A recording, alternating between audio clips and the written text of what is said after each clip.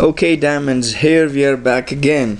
My name is Usman Ali and I'm your teacher, lecturer, Cardan University. This video I'm gonna show you how to create a service item actually. Now, you are well aware of the example actually which we are following. In our case, we are actually a computer manufacturing company and we intend to manufacture computers, okay? Now, maybe we may had a strategic decision that along with manufacturing computers we're gonna give some repair services to some of our customers also. So in that case, we are service providers also and we are manufacturers also. To create a service account, I will click on the item button, I will click on the new option, and in the type of the item I will click on services. Now, which type of services I gonna give actually, or I intend to give to my services provided to my customer? Okay, I want to give them repair services. Okay, now these services, for such a services, what will be the unit of measurement? Now it depends on me, on my policy actually. Maybe on item basis I give services, but I think the most appropriate unit of measure here would be, I think, time. That if, let us suppose, if I work on your computer for 1 hour, in order to fix it, so I will charge you this much money. So I think the appropriate unit of measure is time here. When you click on this down arrow, you see we don't have any time option here, so I will click on the add new, and time, count, length, weight. Here we got time here. I will click on time, next, okay, and then it asks from me that, sir, you're gonna take standard as what, like your unit as hour, minute, day, work day, what? In my case, I will select hour. That I will charge my customers on hourly basis actually. That would be my unit of measurement. Okay, how much money I will take actually, or I will charge my customers if I work for them. Let's say if I work on their computer, I charge them $8 per hour. So if I work 2 hours, it's $20 bill. If I work for 3 hours, it's actually a $30 bill. And whenever I receive this money, that's a revenue for me. So I want my QuickBook actually to transfer this $10 where actually.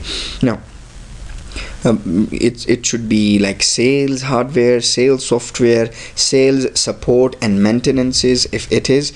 Now I can select sales support and maintenance here, that it was actually the revenue generated by offering repair services, which is a maintenance services, and I charge my customers $10 per hour if I work for their job.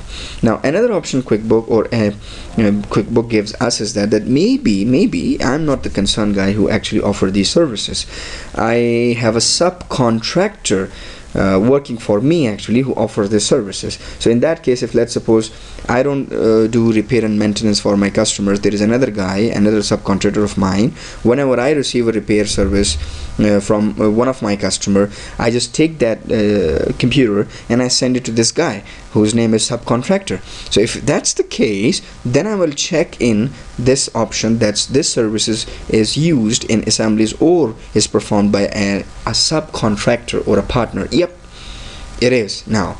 Okay, done. So if this subcontractor is providing you some services, how much this guy charge me, okay, not the customer. So I would say, okay, this guy charged me $7. So I pay $7 for this service and I charge my customer $10 for the services, which gives me a margin of 30%. That's the $3 profit here.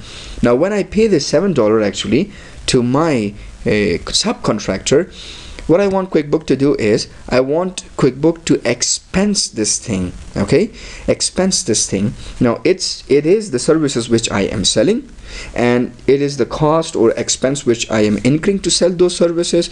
So I believe that the appropriate and the best suitable account for this would be the cost of goods sold.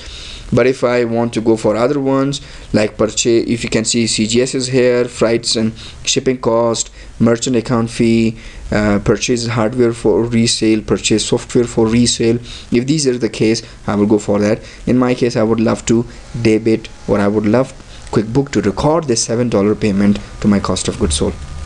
That's done. Then income account, I have already selected this thing.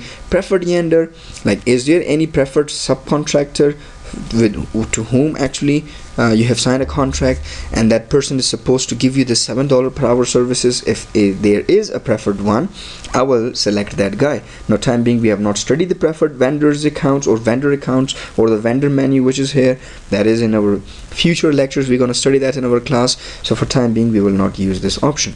So this is how actually to create a service item. And service items are created by manufacturing concerns, maybe by merchandising concerns, and by service organizations. That's very obvious. But in merchandising, you won't see these things oftenly. You will see them in manufacturing and as well as in service organizations.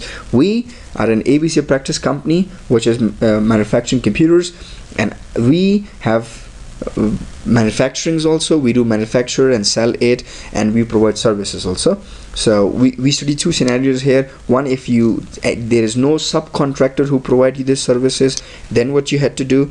And if there is a subcontractor who provide you these services, then what you had to do.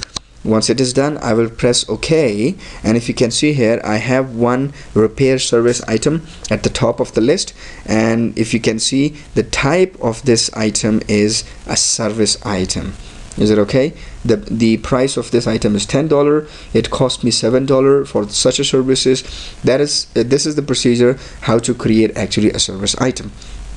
I hope you liked the video. Thank you very much. Stay safe.